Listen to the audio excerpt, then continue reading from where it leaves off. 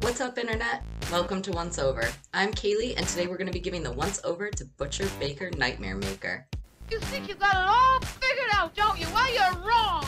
There will be spoilers. Released in 1981, Butcher Baker Nightmare Maker is possibly the most poorly marketed slasher film of the 80s. On the surface, it's a tale of an obsessive aunt trying to control her nephew, but if you look just a little bit deeper, you'll find that it's a complex Oedipus story with deep commentary about sexuality. In 1983, it was rebranded as Night Watch, and let me tell you, neither title and neither marketing campaign even gives you the slightest idea of what this movie is about. Just take a look at this trailer. Night warning. Billy and Julie. Young. Innocent. In love. By accident, they've stumbled onto a grisly murder. Now, they know too much to live.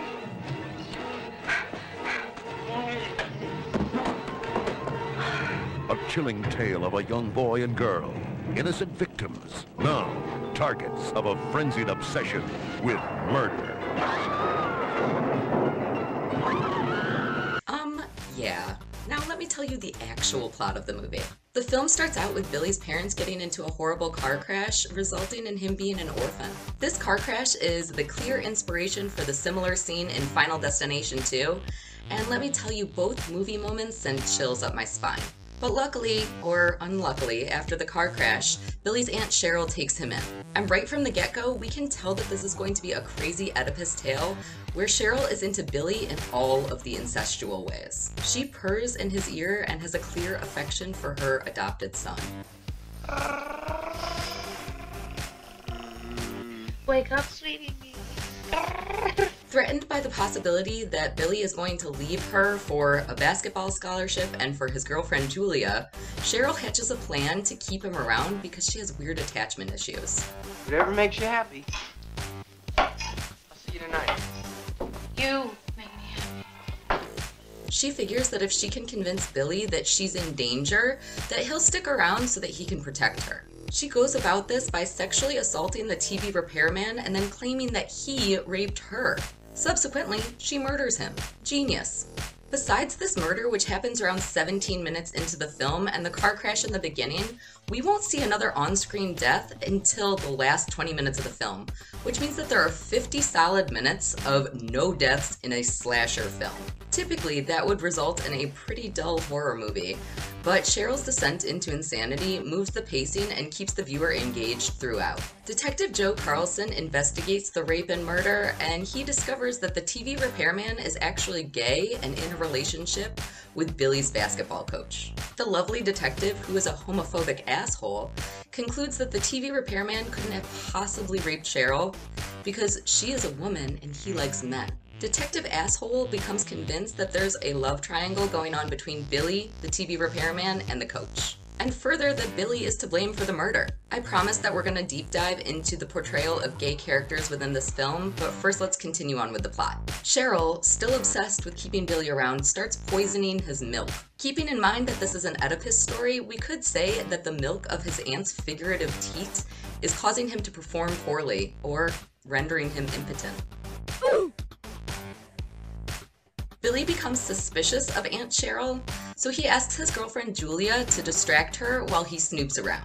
Specifically, he wants to get inside her box. He discovers that she isn't actually Aunt Cheryl, but in fact she's Mom Cheryl. She gave birth to Billy, didn't want him, gave him to her sister, then decided that she wanted him again, so she cut the brake lines to his parents' car so that they would die, which resulted in the car crash from the beginning of the film. Cheryl proceeds to go on a violent rampage. She kills the neighbor, kills a police sergeant, tries to kill Julia, and says, I'm your girlfriend. while trying to subdue Billy, who manages to stab her in self-defense. After narrowly escaping, Billy calls the coach for help because obviously he can't call the cops since the cops think that he's behind everything. But like all killers in slasher films, and also like all overbearing mothers, Cheryl just won't go away. She pops back to life and Billy stabs her with a fire poker. I love phallic imagery. Detective Joe shows up shortly after the coach and insists that Cheryl can't be to blame for all the murders because, you know, he's an asshole. No need to fret though, because we soon get to experience true vindication when this subplot villain gets shot by Billy. I honestly think that it would have been a little bit sweeter if the coach had shot him. The idea of a gay man offing a homophobe gives me the warm, fuzzy justice feels. In any case, Cheryl is dead, douchebag detective is dead, and Billy and Julia move on with their lives as described in this Lifetime movie-esque scroll. And the coach? Well, I have no idea what happens to the coach, which honestly kind of irks me. Let's get into it now. There are always gray areas with everything, including if homosexual subtext is sensationalized or not. And for me in Butcher Baker Nightmare Maker, not only do I think that the portrayal of gay characters was thoughtful and fairly normalized, I think it was actually pretty progressive, especially for the time. Firstly, we have the coach, who is just gay. There's no major discussion about it, it's just his sexuality. His character isn't sensationalized and it comes off as a genuine portrayal. He's dating a TV repairman, a homosexual man with a blue-collar job, which is the anti-stereotype, especially in the 80s when gay men were expected to be elite, polished, and effeminate. Neither man was ever treated like the laughingstock of a joke. Something that I particularly liked about the coach is that he takes the time to tell Detective Asshole that his boyfriend actually used to be married to a woman, adding a layer of bisexuality into the mix. If it weren't for this brief moment, I would have felt like the film was too black and white when it came to discussions about sexuality and the idea that a gay man could never rape a woman. Adding this bit of backstory brings fluidity to the entire plot. On the topic of sexuality, Billy's sexuality is questioned throughout the entire film. And more astonishingly, we don't actually ever find out what his sexuality is. I can't say enough about how much I love that we never find out, because really, it doesn't matter. Now, I can't talk about the sexuality aspect of this film without talking about the quintessential homoerotic 1980s slasher Nightmare on Elm Street 2, which came out 4 years after Butcher Baker Nightmare Maker. Nightmare on Elm Street 2 famously flipped the script by having a final boy instead of having a final girl, something that was probably inspired by Butcher Baker, given that Billy is the clear final boy of the movie. Nightmare on Elm Street 2 is often referred to as the gayest horror movie ever made. Mark Patton plays Jesse Walsh, and there is a homoerotic undercurrent coursing through the veins of the film. At the time of filming and its release, Patton was a closeted gay man who was terrified of being typecast as one. His fears came true, and at a time when homophobia was skyrocketing, Patton didn't work in the film industry again until 2013. Now openly gay, Patton's story can be seen in the documentary Scream Queen, My Nightmare on Elm Street, which I highly recommend that you check out if you haven't already seen it. Unlike Patton, Jimmy McNichol, who played Billy in Butcher Baker, was not mocked into submission for his role.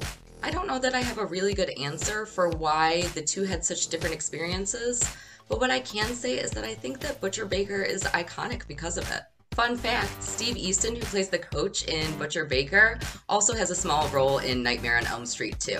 Seeing how Butcher Baker transcends the homophobia in Nightmare on Elm Street 2, and also the transphobia in films like Sleepaway Camp, which is the movie that we will discuss on another day, frames 80s horror films in a new light.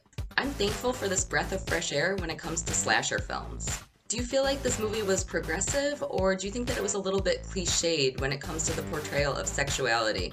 Butcher Baker has atypical gender norms, starting with Billy as the final girl, but moreover with female villain Cheryl, played by the late great Susan Tyrrell. I love me an evil woman, and Susan Tyrrell might be the worst, or the best.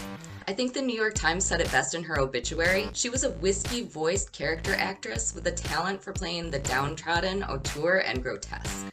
I certainly wouldn't want to be a slab of beef around Tyrell. It would have been easy and sadly acceptable to have one of the homosexual characters be the killer in this film, but instead of taking that problematic path, it doesn't characterize gayness as being deranged, and rather chooses to have homophobic Cheryl be the truly demented one.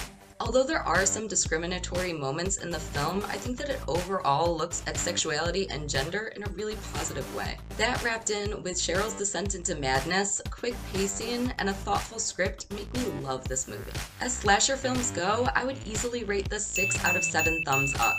It rates really high up there in my favorite slasher films of the 80s. What did you think about this movie? Let me know in the comments down below. I would love to hear if you thought that it was progressive or problematic. Thank you so much for watching. If you haven't already, please subscribe. And of course, I can't wait for the next one.